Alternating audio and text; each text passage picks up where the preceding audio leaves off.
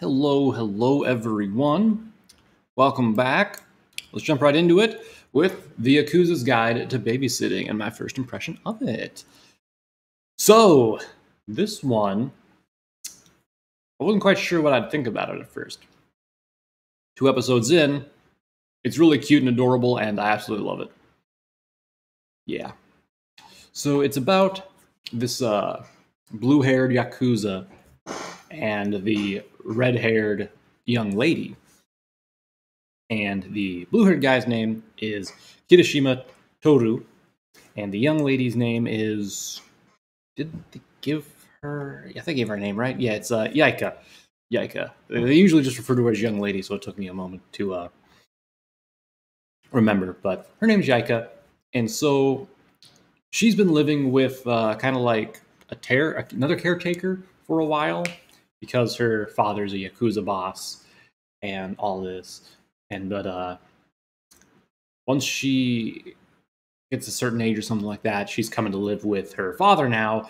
And so this Kirishima guy, he's basically the right-hand man of her father, who's this like violent enforcer of the Yakuza group, who is known as the demon of the Sakuragi, which is the crime family. And so he basically just beats the hell out of anyone who stands up to the family or against the family. And he gets a new job to babysit the boss's daughter, Yaika.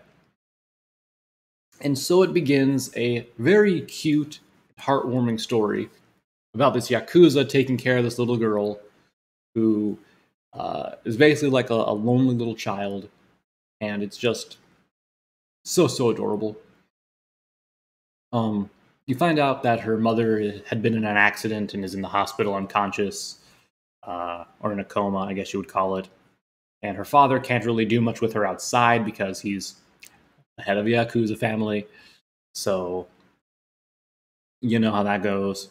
And so Kirishima ends up taking her out and doing stuff, walking her to school, all this kind of cute stuff. It's a very sweet story about the, like, badass Yakuza guy basically becoming a father and like doting over this girl, and this girl opening her heart up slowly and just being adorable. So yeah, so far it's been really cute and just beautiful. So if you're really into like really adorable stuff, you're gonna like this. If you're into like slice of life stuff, this one's gonna be good too, right? Like, there is still some, like, action-y stuff where Kirishima beats the hell out of some guys, or stuff like that, but it doesn't really happen too much. Like, you don't actually see him, like, fight off, like, 20 guys. Like, you see him go do something, and then, like, it transitions to the aftermath of him surrounded by a bunch of people who are beat up. That's kind of what happens to it. And I think that's cool. It's definitely one that's going to be good this season and very adorable. So definitely check it out. Let me know what you think about it if you've seen it, if you're watching it. And yeah, that's really all I got to say about this one. I really don't have any complaints about it. It's very cute. Very cute. Second episode, maybe tear up a little bit.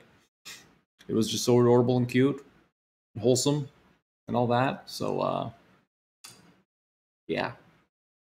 Check it out, definitely. Till next time, everyone. I'll catch you later. Bye-bye.